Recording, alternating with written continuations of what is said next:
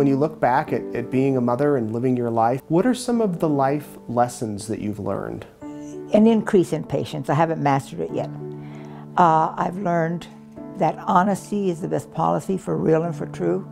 I've learned that being kind is the way to go, and I've learned to forgive, because not forgiving hurts me, not the person that I'm holding a grudge against. They have no idea that I'm holding a grudge, but the grudge hurts me. There's going to be some young mothers watching that have 2 little kids at home, as you once did. If you could talk to that younger generation, what advice would you have for them? I would tell her to teach her children to love each other and not fight, and to be sharing of their possessions, not only with each other, but with their friends as well. And again, to be kind to other children.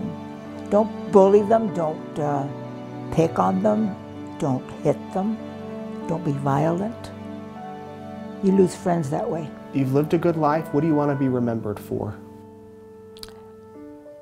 Being a kind person, a thoughtful, kind, loving person.